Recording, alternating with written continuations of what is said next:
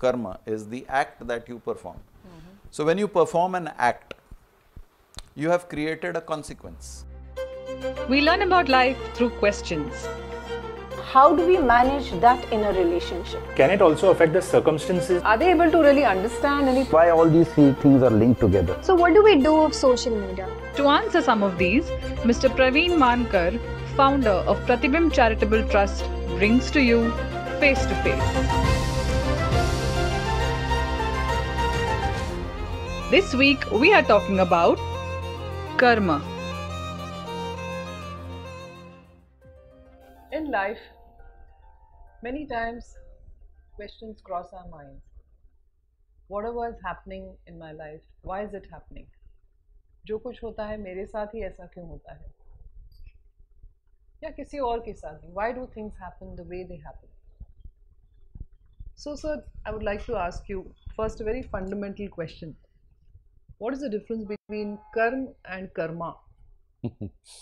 The difference is in semantics. You must understand that the basis of all these terminologies is Sanskrit. Sanskrit has two concepts in phonetics. One is the half syllable and one is the full syllable. So you can say ma and ma, or ta and ta. So when you say the short syllable, it's called halant. And when you say the full, then it is the halant plus the akshar. So it's a complete pronunciation. It's a complete pronunciation. So it is karma. The ma is full. It's not karm. So when you say karm, it is the North Indian way of pronouncing, shortening the sound. Karm. When you say karma, that's the correct Sanskrit pronunciation. And when you say karma, that is the English distortion, because the A is added after the K-A-R-M. So the way the Western world started pronouncing karma is karma. So essentially there is no difference between karma and karma. So is there something like good karma and bad karma? Sure. Good and bad are human concepts. So what is good for you may not be good for me, or what is good for me may not be good for you. And essentially you must understand what is karma first before you understand the good and bad part of it. Karma is a simple law of cause and effect. In scientific terminology, it's Newton's third law of motion. Every action has equal and opposite reaction. If you understand this much, you have understood the law of karma. It's also the law of reap as you sow. You can't plant a coconut seed and expect a mango fruit. If you have planted a particular seed, that's the crop that you will get. It's the universal law of cause and effect. Karma is simply cause and effect. Now when you say karma, if you talk in terms of the grammar, the Sanskrit grammar, karma is an act that is performed. The literal translation of the word karma is the act that you perform. So when you perform an act, you have created a consequence. Okay. Yeah. I took atta, put water in it and kneaded into a dough. The atta has become a dough. The act of kneading converted the atta into a dough. So I did the karma, the act, the performance, which produced a consequence, which is a dough. If I don't break up the dough into smaller balls and roll it into a roti and roast the roti, the dough will become hard, unrollable, and then it's a waste. Or I have to re-knead it, or maybe it gets fermented. So I did half the job of kneading the dough but did not convert it into a roti. I did half the karma. I got the dough, which is an appropriate quality and quantity, but I did not convert it into the roti. So I did not get the benefit of taking the initial raw material and take it to its logical conclusion of making the roti. So karma is the action. Karma, I performed an action for which there is a consequence. Now, having created the roti helps me fill my stomach. It becomes my food. It helps me fill my stomach. So making a roti is a good karma. Leaving it at the dough stage and not converting it to roti is a waste of wheat flour. It's a bad karma. Many times people feel, or we observe also, that there are people who are doing good for others or are good individuals, but still they tend to suffer. They have a lot of problems in their lives, and then people say that God loves such people, and so he's trying to test them and things like that. There's so many theories which come up. Yeah, people say, why this is happening in my life? I have been a good person. Or even others comment that, oh, he's such a nice person. I wonder why he's suffering so much. Yeah, that's the question. That's again a logical question. Now here you have added a dimension of time, which is a subtle dimension. You have not explicitly stated the time factor. But when you say why this is happening in my life, you have inadvertently brought in the concept of something I have done in the past for which I am reaping the harvest today.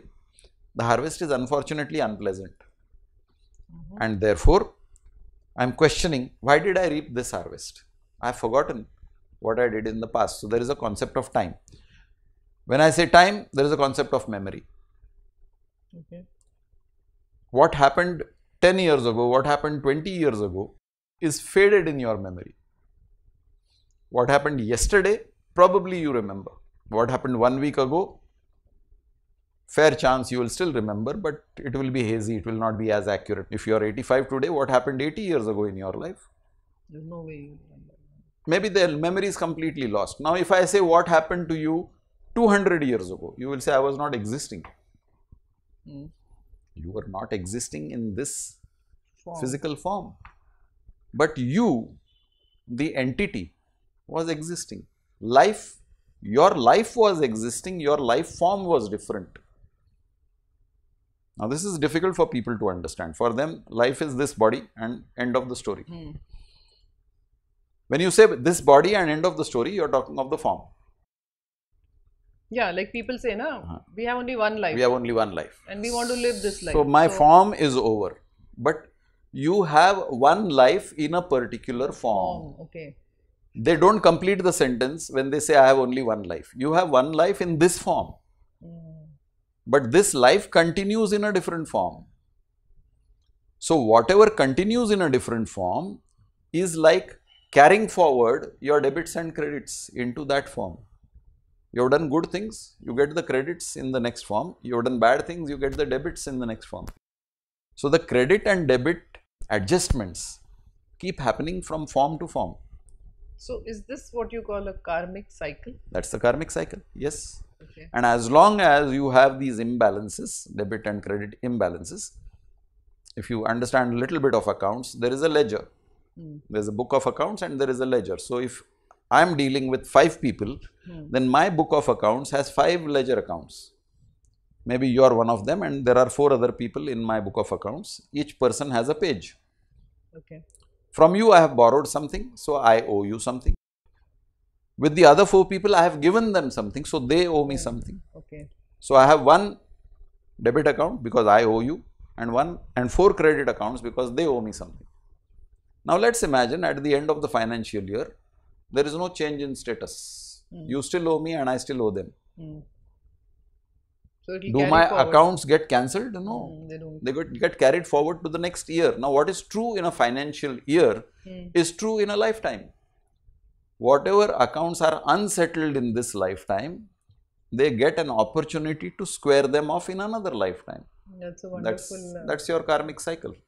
It's a wonderful way of explaining that. Yeah. Now, next year in the financial situation, do I deal with only these 5 people? Not necessarily. I may have another 5 accounts added to my book of accounts.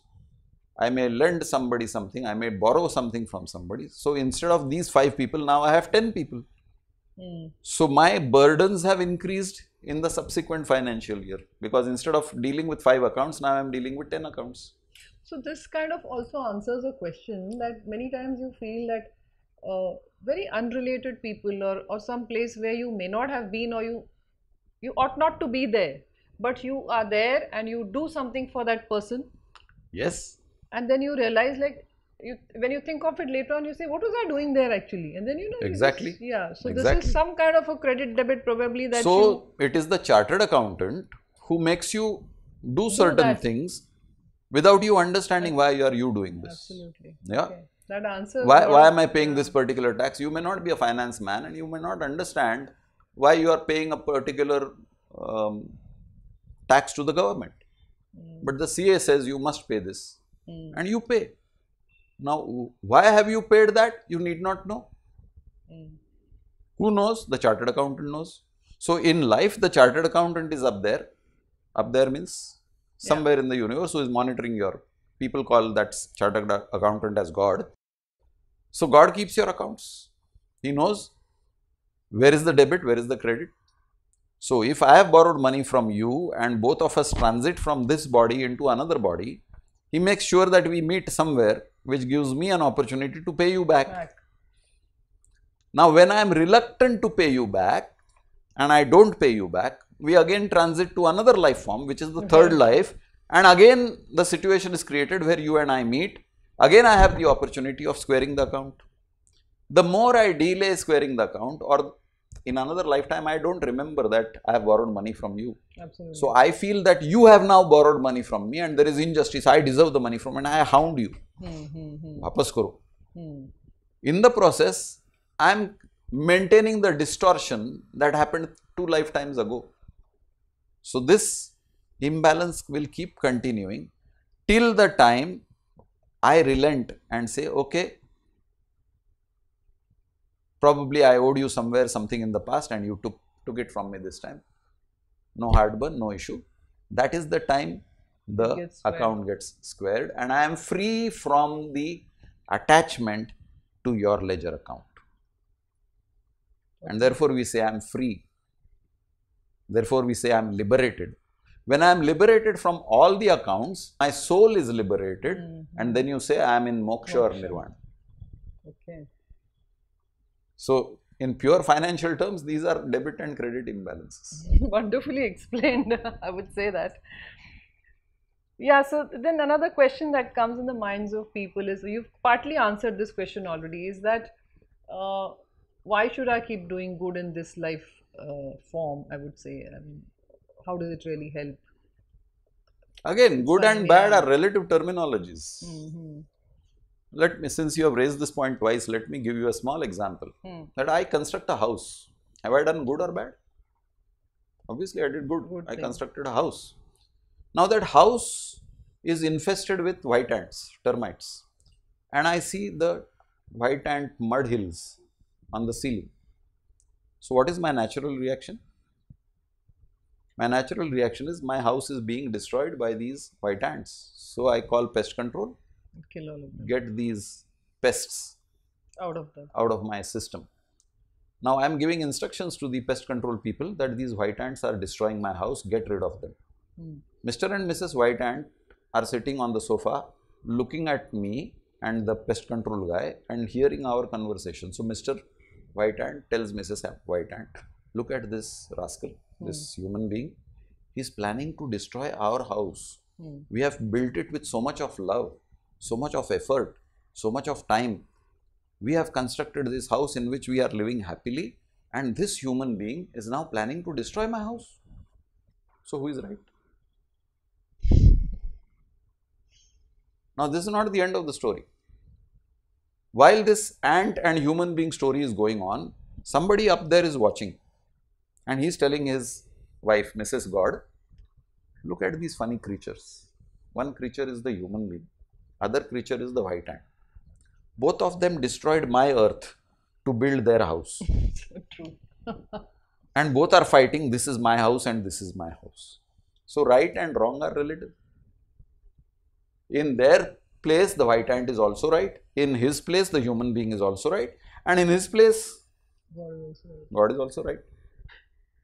So, right and wrong are relative terminologies. But then does that mean, I mean, the human being anyway has to get rid of that ant? Sure, that's your dharma. Now you come to another word which is rhyming with karma.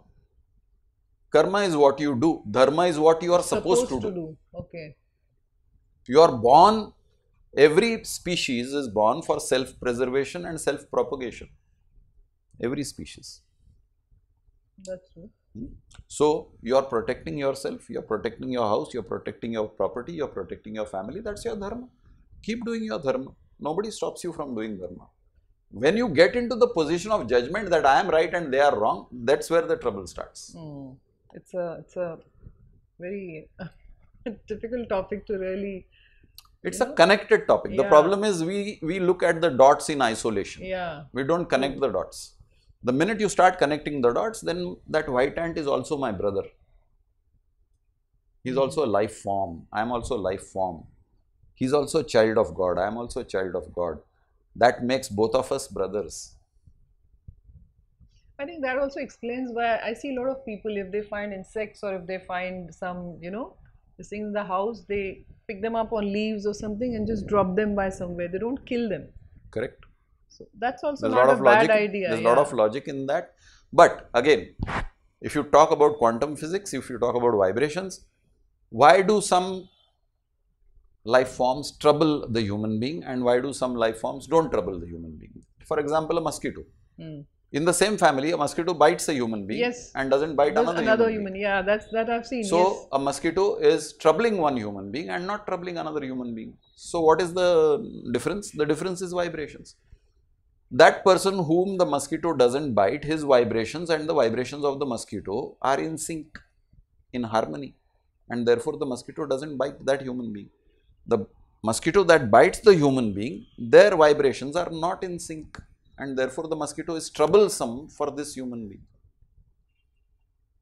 So the whole subject is synchronizing your vibrations with the vibrations of the universe, thereby minimizing your troubles.